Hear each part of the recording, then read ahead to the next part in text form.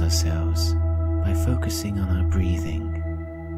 Notice the breath going in and out of your body, quietly on autopilot. As you breathe a little bit deeper, feel how your chest swells gently. That breath curls inwards, circles in your ribcage, and then leaves again. Breathe in and out at your own pace. Welcome in that breath and let it turn inside you like a wave curling, soft and gentle, as if you're far beneath the ocean's surface, gently swaying in a warm, invisible current. Each breath in is making you feel more warm, more empty.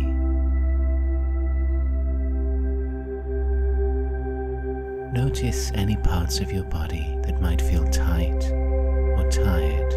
Any place where there's discomfort, take your breath to that area. Imagine the breath in can massage that place.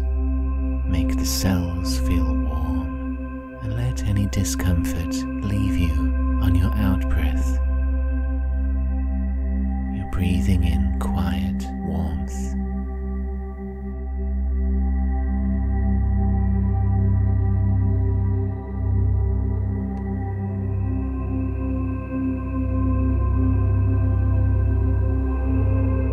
Imagine you're floating above the landscape of the day that you've had so far.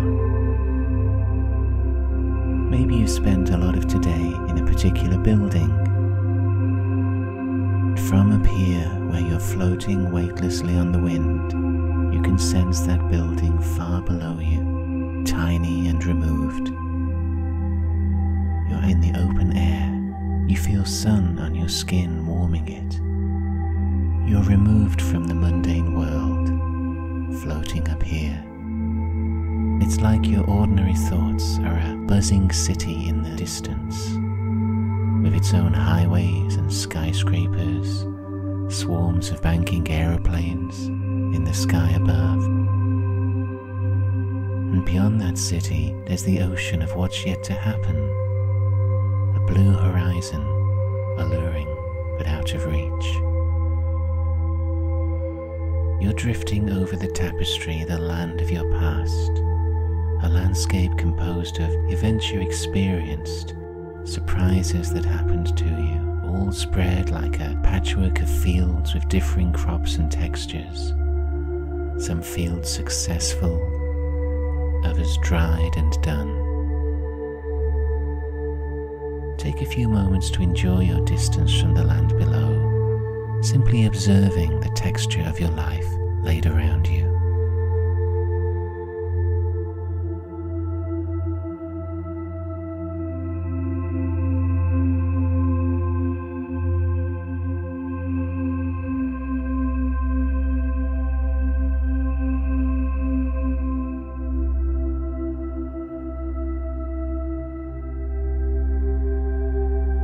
You've descended to ground level. No longer floating, but you're walking on soft grass. It tickles your bare feet. You're inside a labyrinth of ancient stone walls that come up to about your waist. This labyrinth is different to a maze. It only has one pathway through it. There are no junctions, no choices, only one pathway that twists and turns. Down here in the sunlight, you feel you've got all the time in the world to explore this place, moving between the walls that have been smoothed by countless hands before yours. Your fingers are tickled by moss, by the flowers that grow from the gaps in the old stones. There's heat in that sun as it reaches you, and the stones you touch in the wall radiate that same heat. Under the soles of your feet, you can feel the soft grass giving, the earth taking your weight. Follow the pathway between these two walls. as it leads around to the left, is beginning to take you in a circular route that is a lazy anti-clockwise twist. As you follow this circle heading left, you feel the land move around you. This wide labyrinth of sun-warmed stonework stretching to the horizon.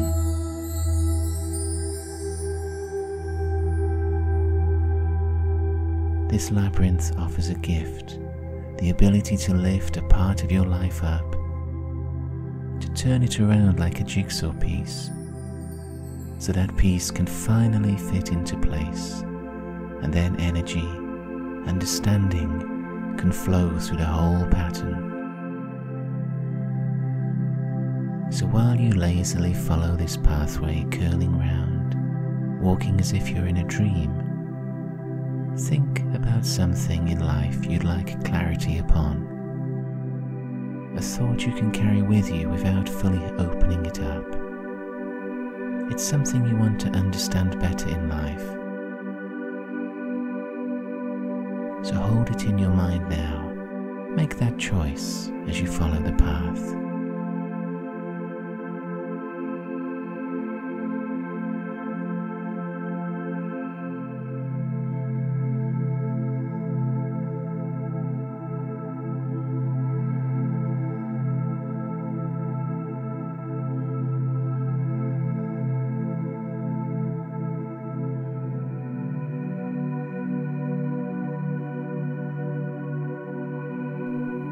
As you continue following this pathway between the waist-high walls of stone, something is flickering in the sunlight. Thin young trees are growing out of those stones, out of the gaps between the blocks, and they provide momentary, thin glints of shade as you pass by.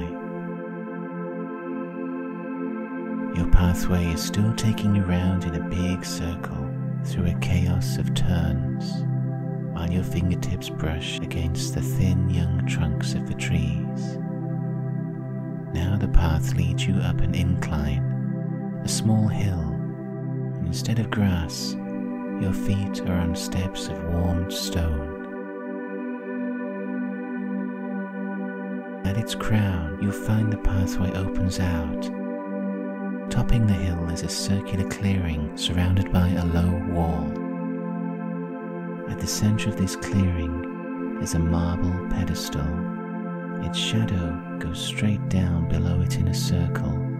It's exactly noon. Hovering a few meters above this pedestal, there's a miniature sun, a sun about a meter across, flaming golden, but not quite too bright to look upon. Flares burst out of it as you stand underneath, and like a medieval painted sun, it has a face that's benevolent but expressionless, the eyes heavy-lidded, the nose strong. Looking down, seeing you, seeing all that's below it.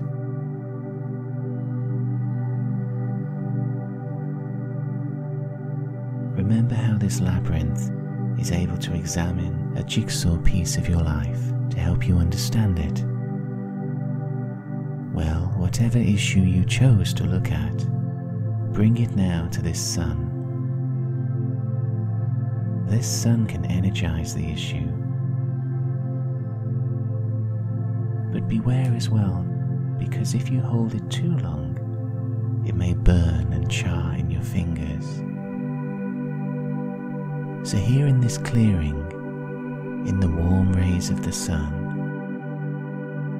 look into that sun face above you and present your issue to it. Explain it simply. Don't present too much emotion, too much logic, because then it will burn. But instead offer it as a simple issue for the sun to charge and clarify for you. Take a few moments to offer it up here. See what happens.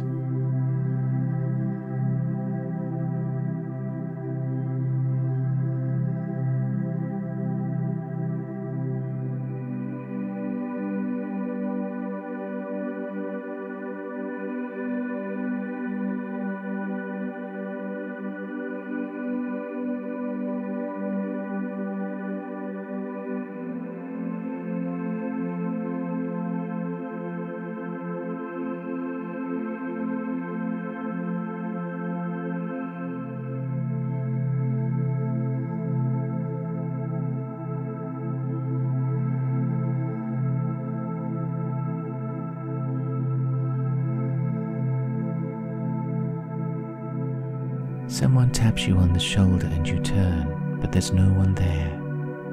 You're alone in this clearing, before the pedestal, warmed by that sun up there in the sky a few meters away. Your feet start to follow a pathway out of this clearing. They take you back between the waist-high walls, the twisting chaos. Now you're moving in a general sweep clockwise, along a curve to the right. The trees aren't young anymore, but they rise full-sized, thick enough to have knocked the wall blocks out in places with their strong roots. You hear the wind moving through these thick, mature trees, growing out of the labyrinth walls. If you crane your neck as you walk, you'll sense the many living things flitting up there from branch to branch.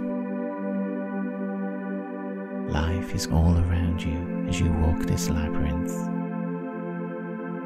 The general curve that the twisting pathway is taking to the right brings a smell of earth flooding your nostrils from all those trees that now form the labyrinth walls.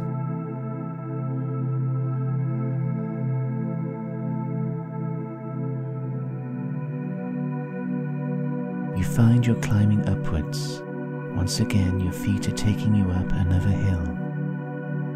The walls flanking you pull away, open up to place you in another enclosure.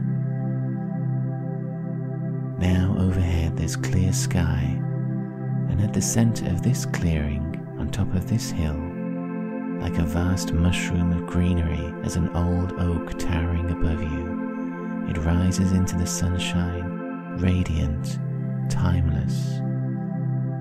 Walk underneath its shade, right up to its trunk.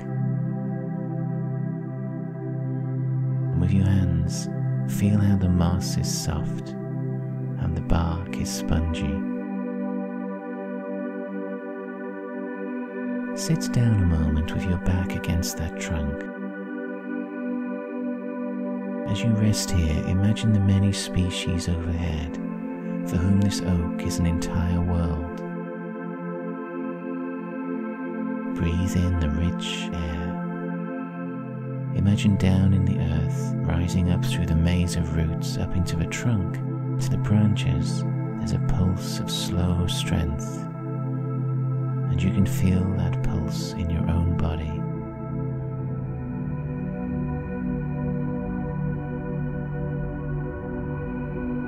Hold out a hand. You'll catch in it a falling green acorn still in its cup. Once you hold that acorn, you'll hear footsteps from above you on the hill.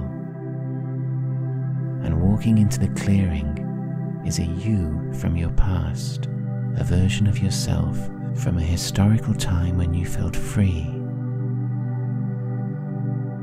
You're clearly on your way somewhere.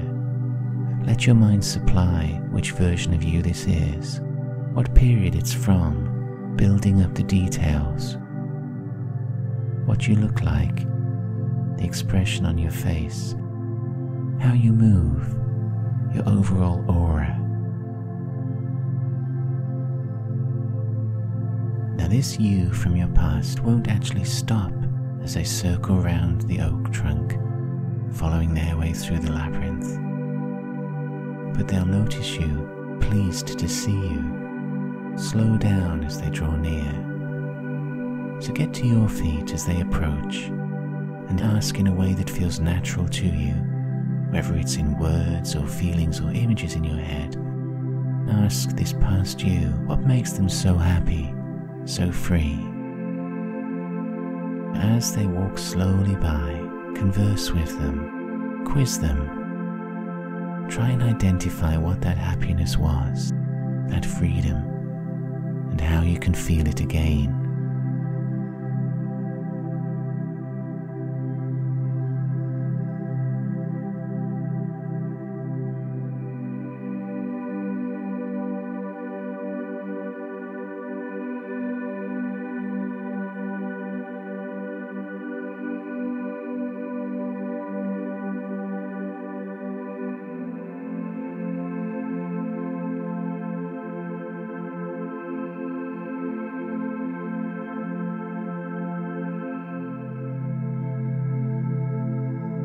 Once again you feel a tap on your shoulder and you turn around, but there's still nobody there. Instead, you're alone here in this clearing with the oak, and your feet begin to carry you again. The two walls come close, the coiling walls of the labyrinth. Now the path is going to the left, sweeping anti-clockwise, and those waist-high walls are once more of stone, but the stones are of different types. Some blocks are of marble, antique, perhaps taken from other buildings. Other blocks are bricks or cement, modern things, perhaps cheap repairs of the wall. The walls date from different periods, and the skills, material and technology used in them varies wildly. It's a hodgepodge of different stones, different attitudes to work.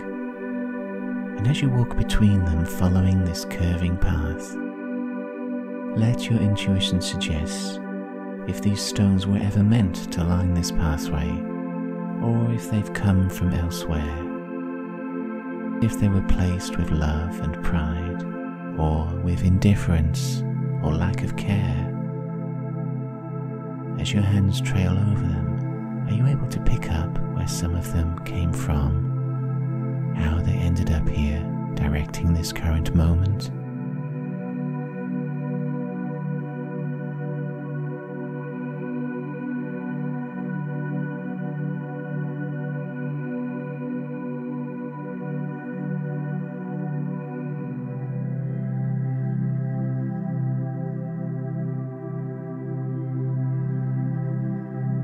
Once again, you're climbing upwards another small hill in this labyrinth. Your bare feet are on a stone staircase, and they take you up in a slow curve clockwise. As you walk, a mist creeps in, cool moisture you can feel in your lungs. The walls become indistinct. You have to feel your way forwards, one hand stretched out on each wall. There are a few trees here, but they're grey silhouettes. Any birds and insects we were hearing have grown silent. In this cool greyness, we only hear your footsteps. Feel your way onwards, touching the damp stone. The ground rises beneath your feet, steeper and steeper, until as you round a tight curve, the mist suddenly clears, pulls back, blows away, and you're standing on top of another small hill in a clearing. But now it's night. The stars are vivid overhead. The enclosure walls are precisely picked out in moonlight. And at the center of this clearing there's another marble pedestal. Go and stand right by it. Hovering above you, a few meters away, is a miniature, meter-wide moon. Craters and shadows that are very familiar to you. And this moon is infinitely far away. The space around it warps down a telescopic scale to seem near to you, close enough even to reach. But in fact, it's distant, removed. Its light can reach you, but if you reach up, you never touch it. Lit by its glow, think again about the issue we brought into this labyrinth, the jigsaw piece we'd like to understand, the one we last shared with the sun. Here, you can offer the moon your ideas about this issue. But be careful. Ideas held too close to the moon face can be lost forever, sliding away and away into telescopic space. Hold out your issue to the moon and explain where you get lost inside when you think about this issue. Where do your intentions, your good ideas, become frozen, locked in place. Where do you procrastinate when you consider this issue?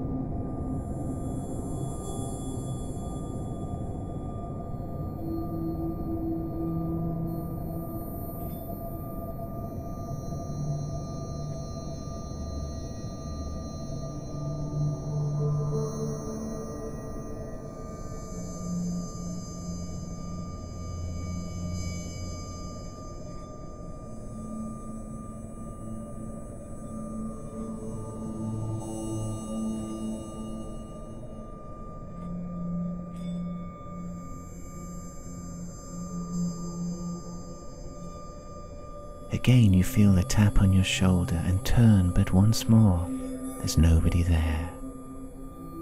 But your feet are in motion. They're leading you on a pathway out of this clearing.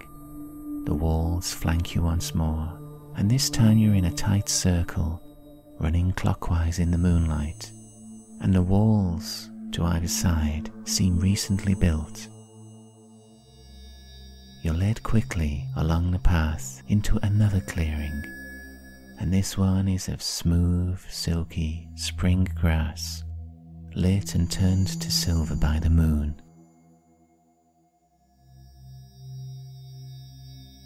Just before you in this clearing is a small hole scooped out of the earth, waiting. Place that acorn that you were given by the oak into the soil and push the loose earth over it, patting it down, leaving it here to grow, to surprise you pleasantly in your future. As you do this, footsteps sound. Turning, you notice that entering the clearing is another version of yourself, but this is from your future. Once again your mind will present the details of yourself, and you may well be surprised, for this is clearly a successful future you are emerging from. This future you is happy and confident, walks with a bounce in its step. As it notices you, its face lights up, its arms are wide in greeting. They won't completely stop, but they will slow in their walk as they get near to you, smiling, open. And they will share one single word with you as you go by. One word only, a clue crossing the gulf between future and now, linking the two of you. So draw close and listen for that word now. A word of wisdom.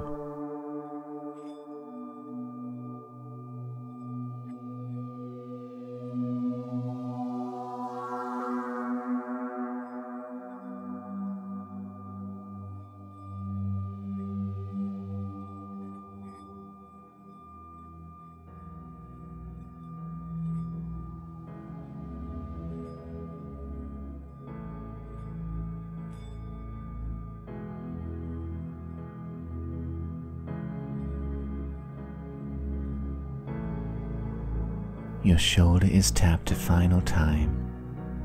Your future self is striding away into the world below, and you're moving as well. Your feet now walk a spiral pathway, and it winds downwards, tighter and tighter. The steps are so steep that you grip the stone walls as you go down. Finally, the pathway ends in an enclosure, the center of the labyrinth. The raw, ancient monolith. It towers above you.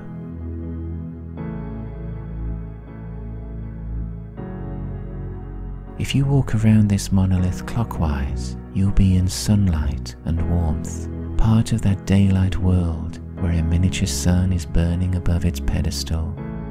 A sun with the power to create and to destroy.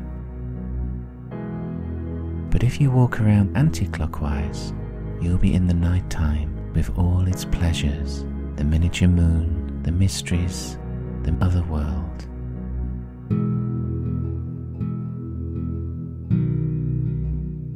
So rest here at the labyrinth's center and choose what energy, what framework you want going forwards for your issue, day or night.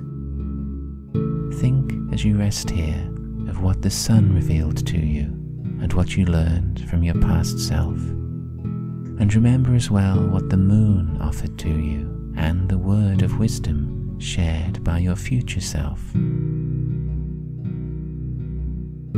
When you've chosen which you want, day or night, walk with one hand trailing that rough monolith's surface.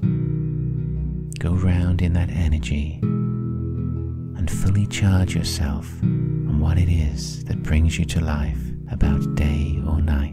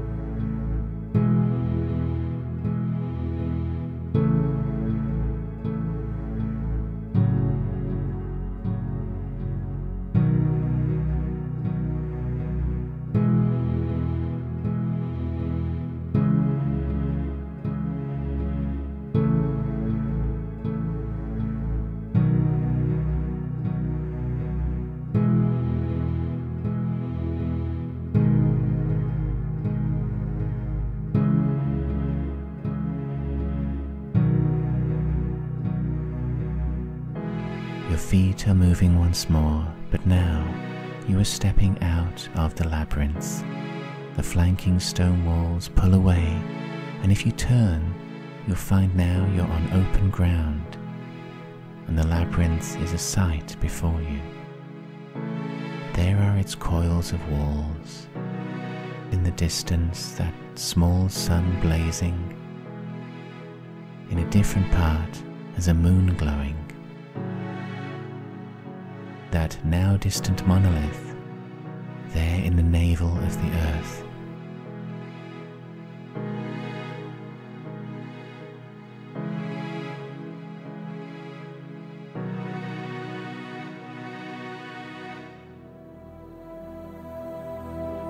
But now, we're going to take those treasures, those insights back to our waiting lives.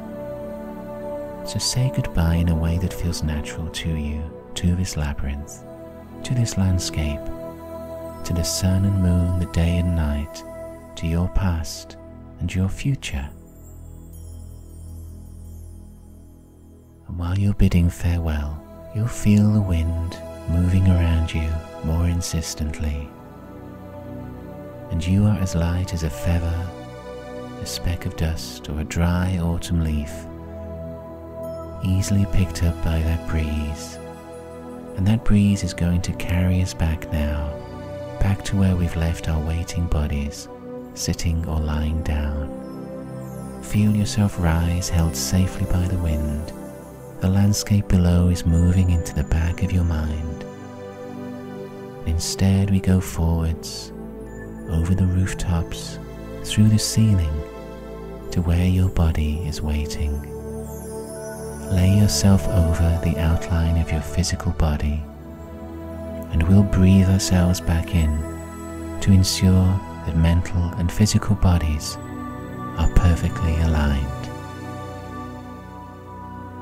So breathe in and let that breath go down inside you, all the way down your legs, to your feet, to your heels and soles and toes, and leave yourself down there. Breathe in again and take that breath down your legs so it rests now at your ankles, your calves, and you're filling yourself all the way up to your knees. Breathe in once more and go down from your knees up the thighs to the hips, so that now your legs are beginning to feel the right weight again attached to you. Inhale again and take that breath down to your tummy, all the way up to where your ribs fan out from the spine, so now your chest is feeling the right weight. We'll breathe in again and this time go down the two arms all the way to the wrists, the palms and the fingers, leaving ourselves there. Inhale again and take it down those two tunnels to the elbows. Fill the forearms and the upper arms all the way to the shoulders. Breathe in again and now let's go up into the head, where your mouth is, your eyes, and the curve inside the top of your skull. Bring that little point of you that thinks to sit back in the forehead where it normally lives. Try wiggling your fingers and your toes. And when you are ready, when you're fully back, let's open up our eyes.